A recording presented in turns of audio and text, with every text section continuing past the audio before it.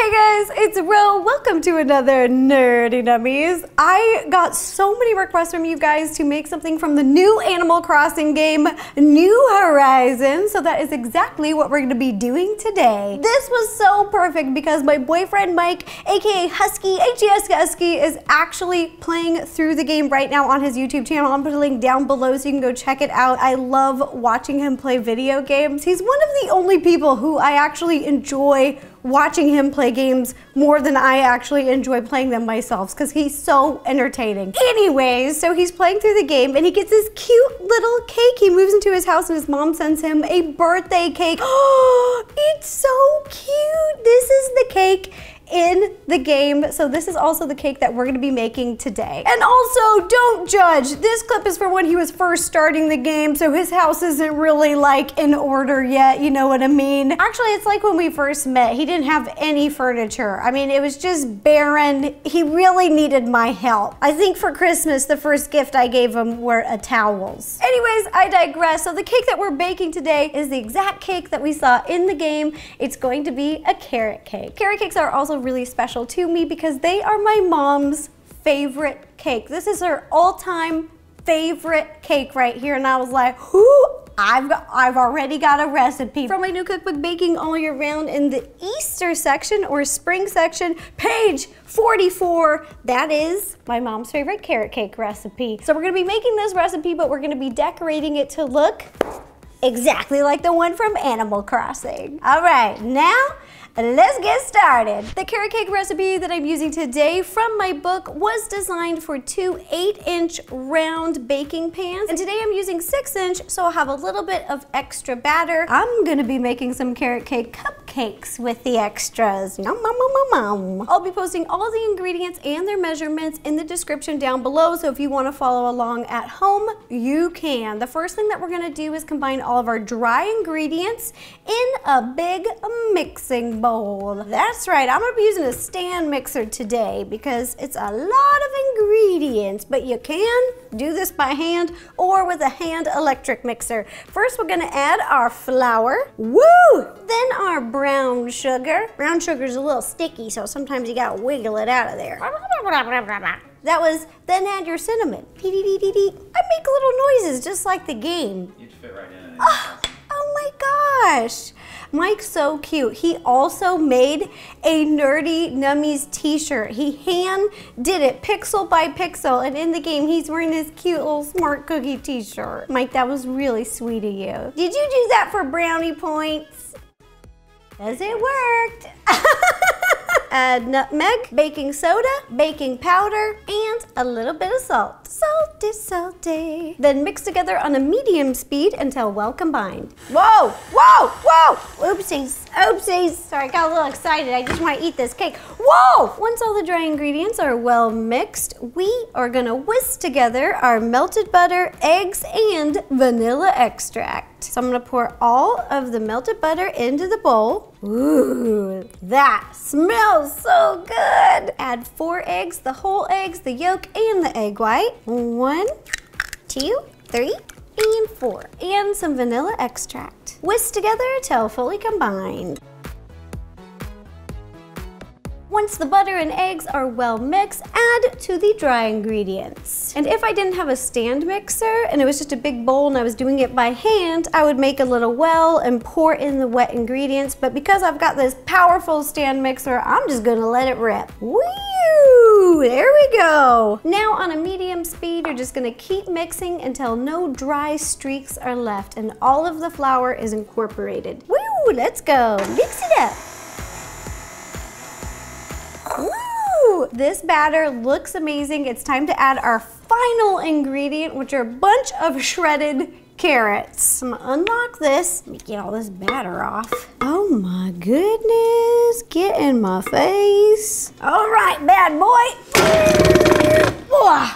Don't worry about that. This batter is pretty thick, so this is gonna take a little bit of muscle, but we're gonna fold in our shredded carrots. Oh my gosh, I love this. So we're just gonna add in the carrots and fold them in. I'm gonna do half at a time because this is just so many carrots. If you've never folded batter before, it's really easy. You just take a spatula or a large spoon and you scoop underneath the batter, underneath to the bottom, pull up and over the top, and then turn, under, over, turn, and you just keep doing this till you mix all those carrots in. This is also gonna give you a great arm workout because this is a thick batter. I'm gonna break some of these carrots even a little bit more. Our carrot cake batter is now ready to bake. In front of me, I have two 6-inch round pans, which I've greased and lined the bottom with a piece of parchment paper so that they won't stick. They'll be really easy to pop out. And now we're gonna fill them about 2/3, 75%. And again, just a reminder, you're gonna have a little bit of extra batter left over. So if you'd like to make cupcakes like me or cake pops,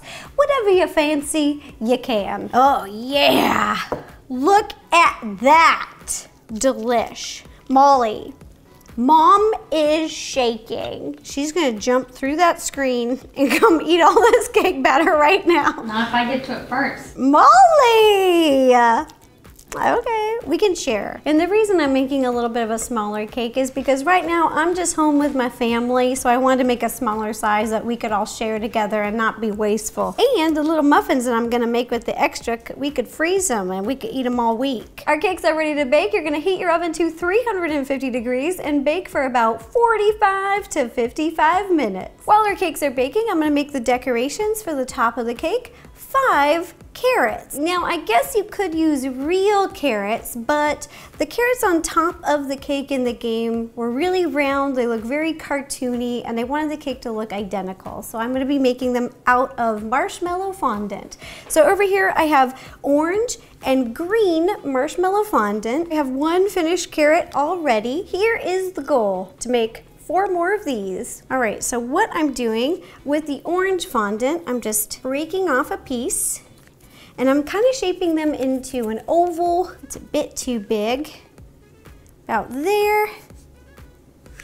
Then I gently roll so it gets nice and smooth. Once it looks like the carrot, I'm using a small sharp knife, so be careful, don't get your fingers, to make little impressions in the side so it looks like a carrot. Some are short, some are a little bit longer, but look at that, adds a little texture, looks like a carrot. I'm gonna make 5 of these. And for the top of the carrot, to make the green stem, take a little bit of green marshmallow fondant. This is just marshmallow fondant using my recipe with a little bit of green food coloring. I'll put a link down below if you wanna make it. It's so easy, 3 minutes in the microwave. It is the easiest thing.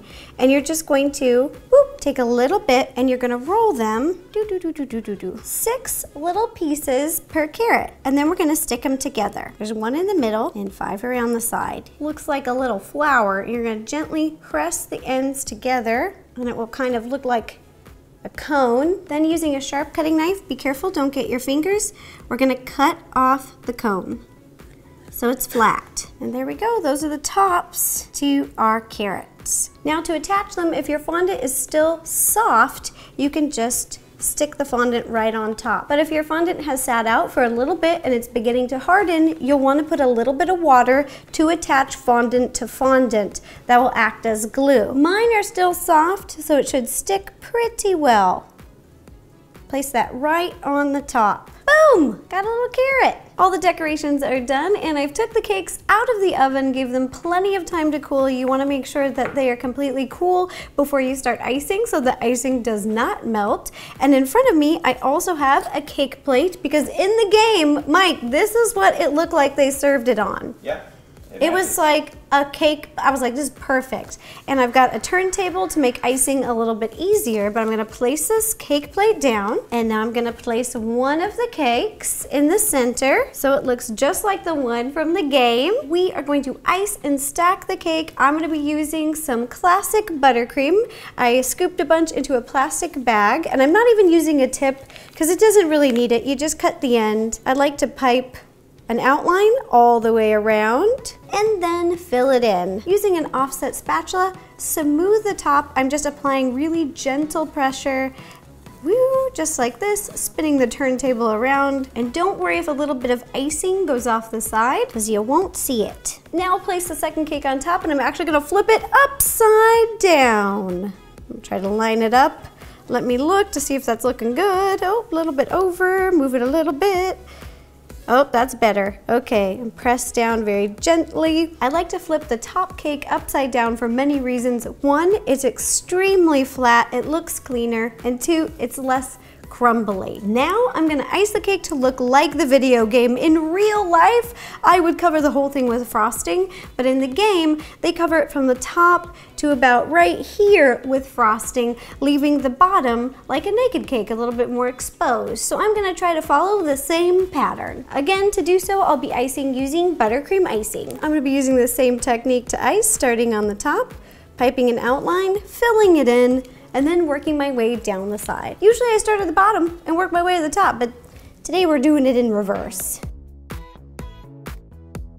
Ice the top and some of the sides of the cake. Now I'm gonna ice little wiggles at the bottom. Don't worry about the icing being perfect because this looks like a very homemade cake. I'm just gonna do little wiggles. After you pipe the squiggles, smooth it out with an offset spatula, go around and round as best you can. Dee-doo, our cake is completely frosted and now it's time for the final decoration step. We're gonna add our little fondant carrots to the top. These little carrots are placed evenly apart, all pointing towards the middle.